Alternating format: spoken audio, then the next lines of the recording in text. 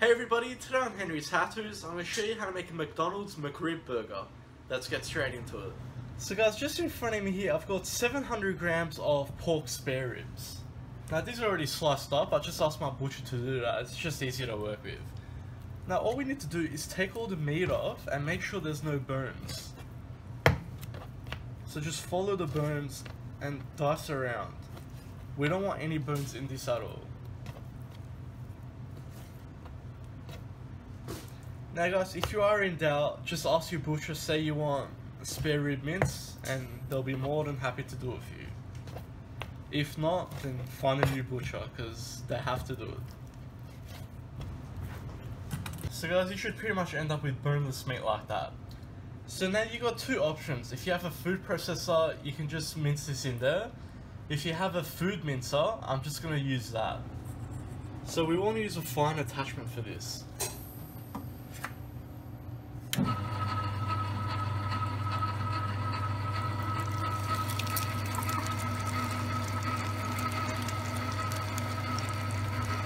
Alright guys, so now that our mince is ready, we're going to add a teaspoon of salt, a quarter teaspoon of black pepper, 1 teaspoon of sugar, and a special ingredient, 1 teaspoon of liquid smoke.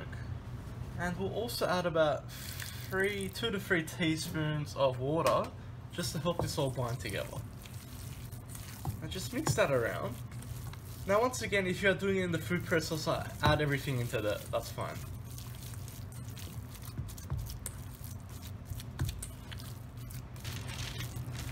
So now we're going to place a sheet of baking paper here, so when we form them, we put them onto these. So guys, you just want to grab handfuls of your mixture like so, and just in your hands, just turn it around, just like a dough ball. And we want to go for a sort of cylinder shape like that, like a hash brown. And begin to start just flattening it down like that. Make sure you don't go too thick. Although it doesn't really make a difference because we're just doing this at home. Which I can guarantee is going to be much better than McDonald's. So guys, that's one patty done. Now if you really want, just use your finger to make little scores in it like that. But it's unnecessary. So now we'll do another one. Same principle, just in your hand into a bowl. Make sure you leave a gap, don't let them stick together. It's just going to create a mess.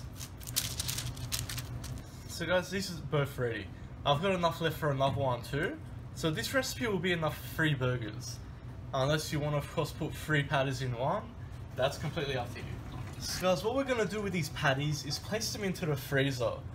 You want to leave them in there for at least about 30 minutes. Let it harden up or else it's going to be hard to cook. So guys, now you can just buy any sort of rib barbecue sauce if you like, or you can just make it. In my case, I'm just going to make it. So just here, I've got about half a cup of tomato ketchup. To this we're going to add 1 tablespoon of brown sugar, about a tablespoon of Worcestershire sauce, about a tablespoon of apple cider vinegar, and about a teaspoon of crushed garlic. All we want to do is mix this all together and bring it up to a simmer. So guys, just like that, our barbecue sauce is now ready. So we'll set that to the side and we'll start cooking our patties. So just into a large pan, we're going to add about a tablespoon of oil. Now I'm just using a griddle pan, but it doesn't matter, you can use any pan. You can even grill these if you like. Once your pan is up to temperature, we'll place our patties straight in.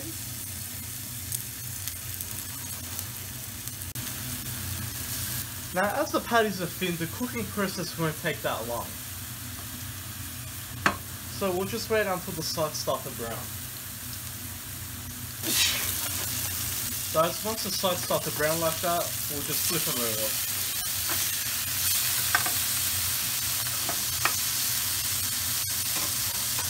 So now, while it's almost ready, we'll start to get our bread ready. So you just want to very lightly toast a soft bun. Alright guys, so it's been enough for 2 minutes on this side. So I've just turned my heat off. So we're going to set that pan aside and bring back our barbecue sauce one. Get your patty and place it straight into your sauce. Make sure you flip it over as well. Make sure it's smothered in the sauce. And guys, just place your McRib patty straight onto your roll. Add your sliced pickles and some coarsely chopped white onion.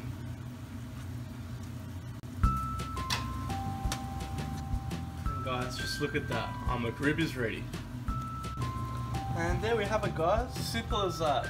Now you can enjoy this delicacy whenever you like. It doesn't have to be only once a year or whenever it is McDonald's brings it up. Here in Australia, it rarely comes out. I hope you like that, guys. Please like and subscribe. If you've got any comments or suggestions, just leave them at the bottom, and I'll see you all next time.